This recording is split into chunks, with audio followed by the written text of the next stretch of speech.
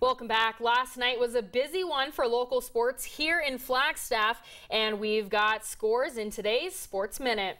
Starting things off for high schools, the Coconino boys soccer team hosted the Kingman Bulldogs. Seniors Jorge, Espino, and Tavin Gonzalez helped lead the Panthers to a 5-2 win.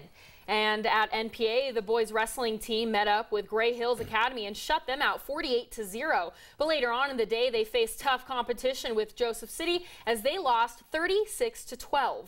And over to the collegiate level, the NAU men's basketball team traveled over to St. Mary's. Quinton Upshur's last-second layup gave the Jacks a 71-73 victory. 3 Jacks scored in double digits, led by Upshur with 26 points. The NAU Lady Jacks were also in action last night in the Skydome on field trip day to host Pepperdine. NAU fell short in this one with a final score of 66-63. The ladies will be back in action Thursday at the Skydome to host CSUN at 6:30.